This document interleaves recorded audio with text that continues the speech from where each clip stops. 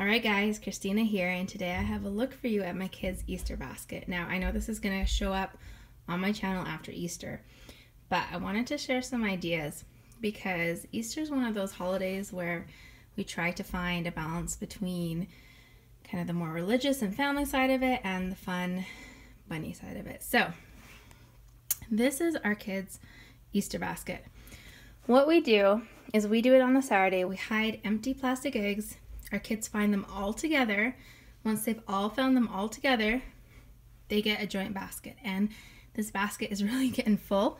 I think I'm gonna need to get a bigger basket, but we try and buy things that are fun, but still sometimes, for the most part, somewhat useful.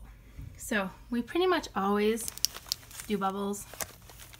Our kids love bubbles, and so I always get them bubble wands. We always do the mini eggs, and usually one of these. So they'll get those each. And that's their chocolate without it being kind of overwhelming. I remember getting like the 1 or 2 pound bunnies as a kid, the solid chocolate. We don't do that. So my son specifically, my oldest, asked for some yarn. He really likes to do knitting and creating, and so I got these for him. So it's kind of overtaking the basket. That's for my oldest son. There's some new paint here in pastel colors. This is for all of the kids. We got these fun little bath things. I remember these as a kid, and those will be divided up for all the kids. I have a son who's really interested in cooking, so we thought this might be a good way for him to start his own little recipe book, and he can have that. My 2-year-old is getting a little car because he loves cars.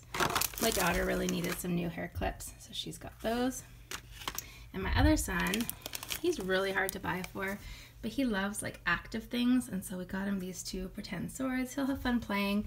They won't last too long, but he'll be active and play and have some fun in there. And that's everything. That is our entire Easter basket for our 5 children. They're currently 2, 5, 8, 9, and 11. So I'm going to put it all back together here. We're just about to do our egg hunt, and then they'll get their prize basket. So I'd love to know, what do you do about Easter with your family? How do you make it kind of work? Both the fun side and the real reason for it, right? The Christian side of it. Leave a comment down in the section down below. Otherwise, I hope that you're having a great day. Take care.